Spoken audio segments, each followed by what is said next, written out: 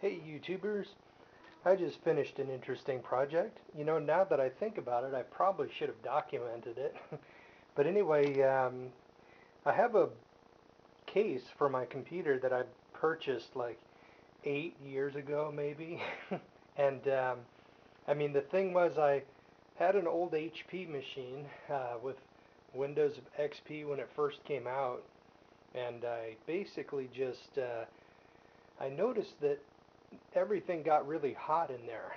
I would like open it up and I mean after running it and the hard drives would be so hot they'd be painful to touch. So I ended up buying a case with good fans and power supply and all that. Then I just migrated the whole thing into the new case and I was good to go for a couple years.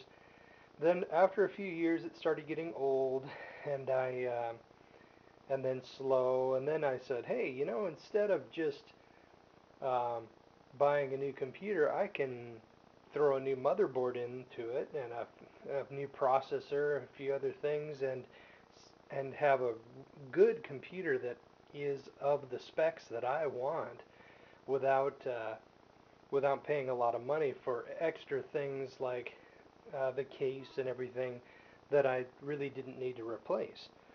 And I've done it before. I've replaced the motherboard in that PC or that case probably now it's 3 times.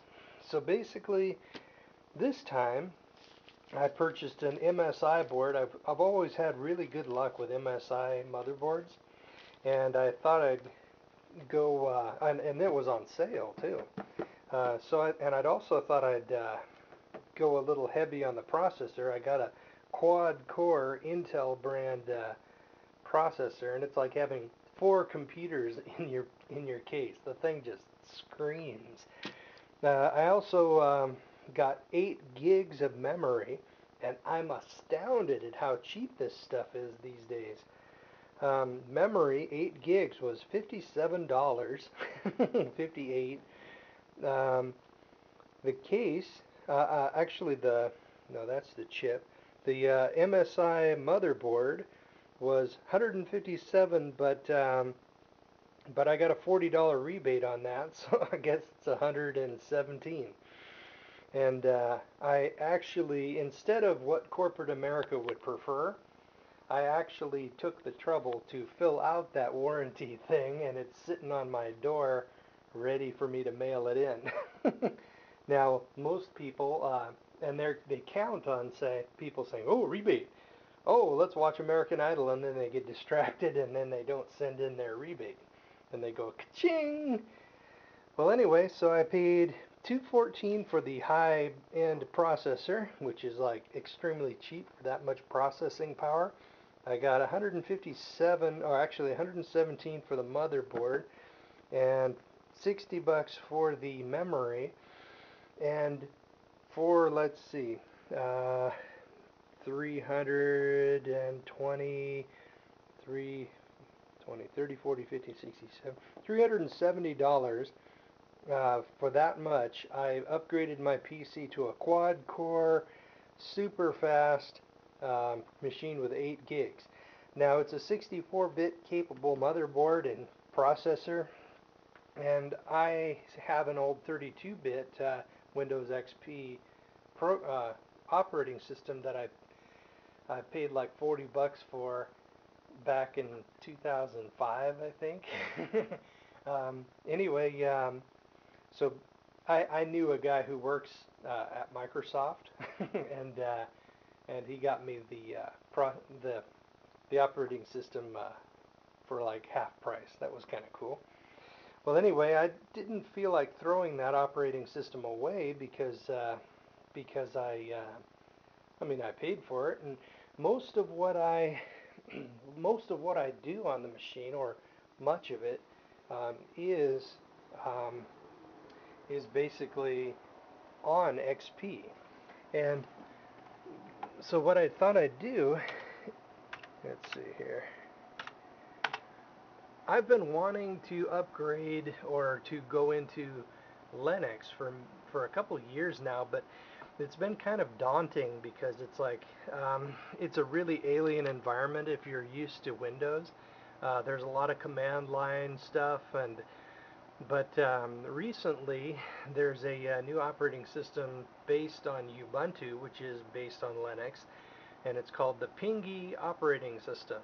And it is based on Linux, but it's got a few additions into it to really make it GUI, or graphic user interface. That's what that stands for. Um, so basically, it it has all the capabilities of almost almost all of the capabilities of XP, and then some. And plus, it's really fast. And it's also kind of cool. You got status of your machine on the right hand side here. Um, and then you've got a quick launch um, set of icons down here. I can't remember what this program's called. Um, so basically you can launch programs here, and then you've got another quick launch thing right here for locations within your PC. Here you've got the cell card, which is this thing here acting like a flash memory drive, because I had to load a few episodes of the Survival Podcast onto my cell phone so I can drive to visit my dad today, and I can listen to them over this fancy headset, and I don't have to be bored while I'm driving. So anyway, and here you've got, this is just locations and folders within the PC, and then of course you got the main thing right here, which is the main computer, kind of like my computer in Windows. Well, anyway, um, but there are some things that you can't really do, or at least you can do, but I haven't figured out how to do them on on this operating system. So the coolest thing is that I was able to continue using my Windows XP, which I bought in 2005. What I did was I wrapped it up in Oracle's VirtualBox program, and basically you can just crank it on, and you can actually load the thing. It's like a PC. It's like an emulator. It basically pretends there's a PC within the operating system. But anyway, so this is my main PC, or my XP machine right here. And the coolest thing is you can like copy it and make copies and clone it, and then you can if anything goes wrong, you can just go back to the previous. And it's like software rollback, only you have absolute control. So let me start the machine, and it boots so quick. I was just astounded. There we go. Windows is now booting up within my PINGUY operating system machine, and I've loaded all the updates and everything, and I mean, it's got virus protection on it. I mean, the whole thing, the whole deal. And boom, I am up and running now with Windows. And within Windows, of course, I have Firefox and all that good stuff. So, so basically, as I learn how to do a lot of the things that I have done with Windows, I will slowly, over time, probably migrate away from the Windows operating system within VirtualBox, and do more of my activity on the on on the PINGUY operating system. And it's pretty cool. There's a lot of things you can do on Linux that you can't begin to do um, on on a Windows machine. There's just so many limitations. And then of course there's about a third of, or maybe 10% of Windows, the code writing and the planning for Windows is all about copy protection. You know, just to make sure that some programs uh, don't get copied. But the thing is, with Linux here, there's very few pieces of software that are actually like purchase software. Everything is sort of uh, it's a lot like a programmer, right? And what they do is they write a programmer and drop it on a program, and then they have a hat sitting in front of them, kind of like a guy singing on the on the street corner with a hat or playing a guitar, and people walk by and throw a buck in, right? Well, if the program is good, people go, "Wow, this is good," and then they will just go to PayPal and drop him $5. I mean, it's only the cost of a latte. So, so whenever I run into that, or whenever I run into good programs like this whole operating system here, um, I will toss some money in. But the thing is, I only just got it running right yesterday. Um, this whole project has been a project of about maybe 2 days, tearing the old machine out, looking for recipes online for the for a good motherboard, a good CPU, good memory, and all that. It's not like I thought of all this by myself. I could act just like people don't have to figure out how to make bread every single time they want to make bread. What they do is they go on the internet and find a recipe for the kind of bread they want, and then they put together their shopping list, get the ingredients, and then start cooking. Well, that's basically what I did.